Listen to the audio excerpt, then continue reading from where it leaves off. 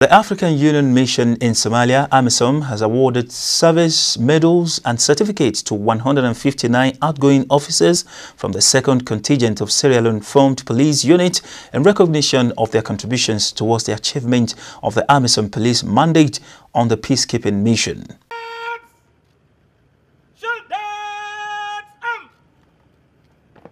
The Sierra Leone contingent, including the 30 female officers, served in Kismayo, Jubaland State. They were awarded on Sunday at the AMISOM Police Headquarters in Mogadishu during a medal parade to mark the end of their 16-month tour of duty in Somalia for their stand out of performance and support to Jubaland police forces with whom they served with. The ceremony to decorate them was graced by the Special Representative of the Chairperson of the African Union Commission (SRCC) for Somalia, Ambassador Francisco Medera, and attended by AMISOM Police Commissioner Assistant Inspector General of Police (AIGP) Augustine Magnus Kaile, and his Somalia counterpart, Somalia Police Force (SPF) Commissioner Major General Abdi Hassan Mohammed.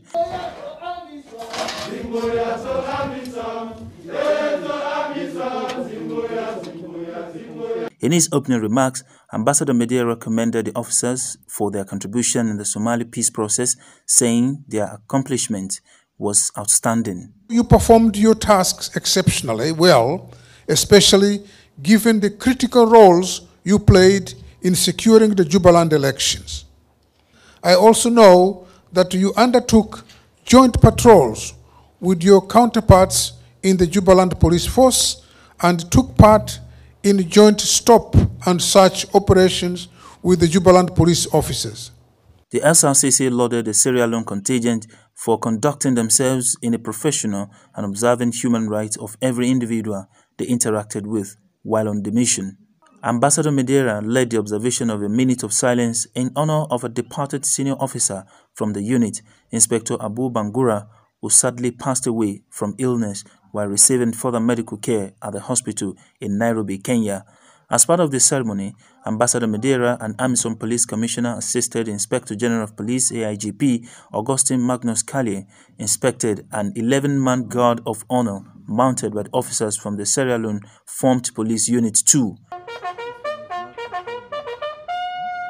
On his part, AMISOM Police Commissioner IIGP Augustine Magnus Kaile said the Sierra Leone contingent played an important role of working alongside the SPF, monitoring and training them to prepare them to take a full responsibility of maintaining law and order in the country when AMISOM leaves. FPU2 arrived during a very important time when AMISOM is implementing the Somali Transition Plan, which is a guide for the gradual and conditions-based transfer of security responsibilities from AMISOM to the Somali security forces ahead of AMISOM's exit from Somalia. It gives me great pleasure to say that